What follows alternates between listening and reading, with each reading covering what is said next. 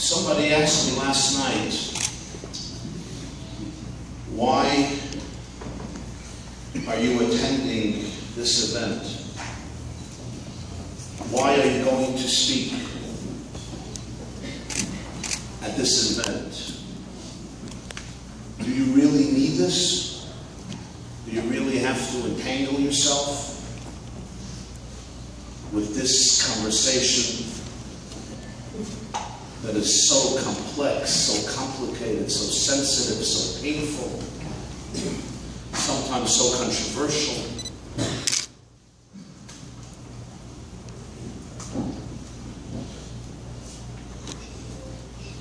I looked at them. I said,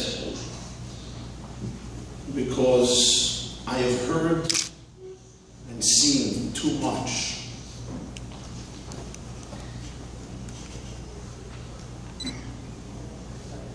Depriving me of the bliss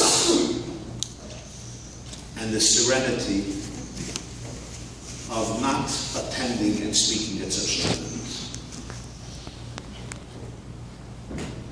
But to you, I want to say that the real reason I am here to speak is because I and we, and I don't mean we, everybody in this room, I mean we, certain people sitting in this room, and certain people who should be sitting in this room, and certain people who will in the future sit in this room, or will hear it or watch it globally, are here at the end of a year, before Rosh Hashanah and Yom Kippur of a new year, to do the classic Jewish thing that Jews have done for thousands of years before Yom Kippur. And that is, I'm here to ask forgiveness. For what? I am here to ask forgiveness for the fact that so many of us have ignored, consciously or unconsciously, willingly or inadvertently, because of fear or because of ignorance. But we have ignored the silent cry of so many young, beautiful souls whose lives have been affected and sometimes shattered as a result of the abuse they experienced at their most formative, vulnerable, innocent years. What comes to me to mind tonight, as I was sitting here, is a pasuk, a verse. It's one of the most stirring verses in the whole of Tanakh. It's in Genesis, in Bereshit, in Parshas Miketz. Reuven turns to his brothers who have been imprisoned by the Prime Minister of Egypt, and he says these words: Avol Ashemim Anachnu. We are guilty. Why? Alachenu. Because of our brother. Asher ra'inu tzoras nafshoi v'yischanenu eleinu v'lo shamam. We have seen the distress of his soul when he pleaded with us, but we did not listen. This is the first time we find out that Yosef was pleading for compassion. We never knew that. In Vayeshev, when they threw him into the pit, it doesn't say once that Yosef asked for Rachmanis. We never knew he did. Only in Parshas Miketz does Reuven tell his brothers, you heard him, you saw. You saw. V'lo shamanu, we didn't listen. Why doesn't the Torah say it happened? Perhaps, some people ask for compassion verbally, and sometimes the pain is too deep.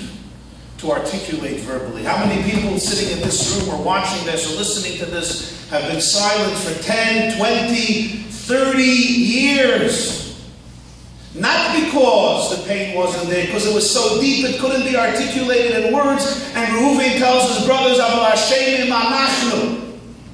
Tonight I ask forgiveness because there were so many children, and there are so many children, who are languishing in a pit, in the abyss.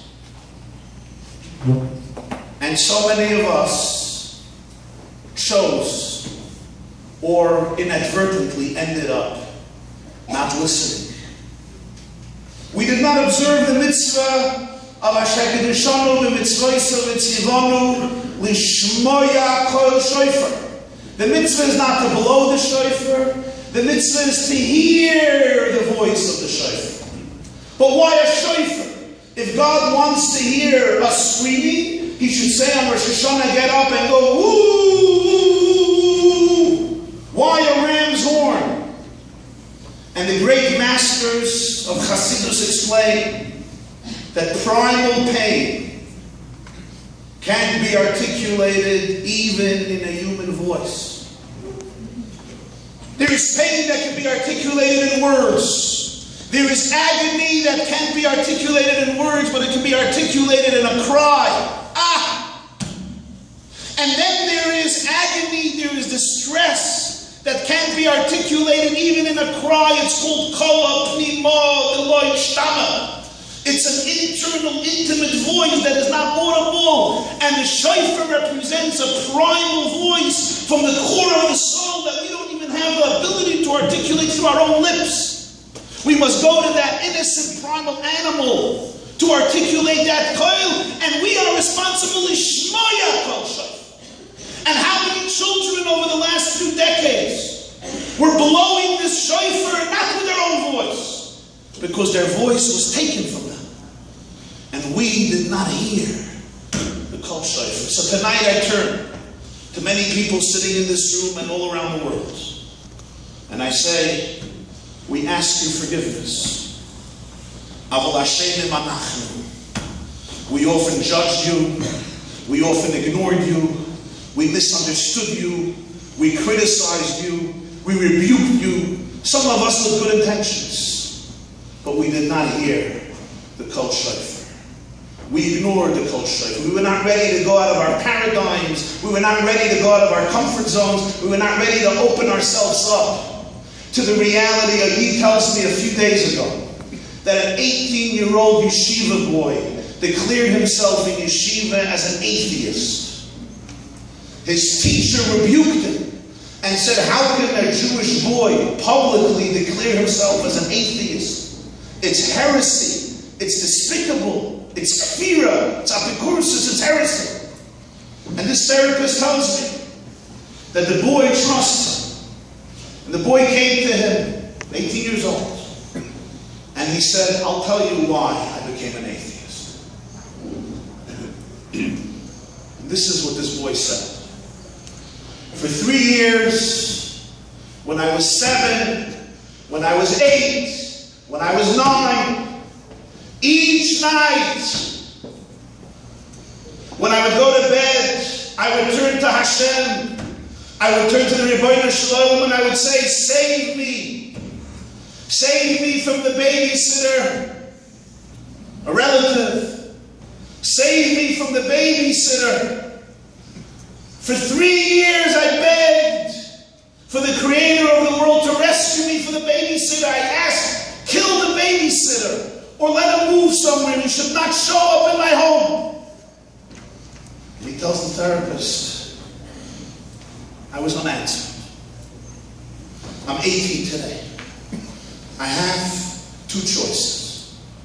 Choice number 1, if I believe in God, I have to reach the conclusion that Rahman al-Islam is so cruel, he's so sadistic. And I don't want to believe that Hashem is cruel, so I chose the second option, to believe that he doesn't exist. I want you to understand, the atheism sensitive, refined spirituality and emunah. You know why he's an atheist? Because he can't get himself to say that God is not a kerach l'chanam. An atheist.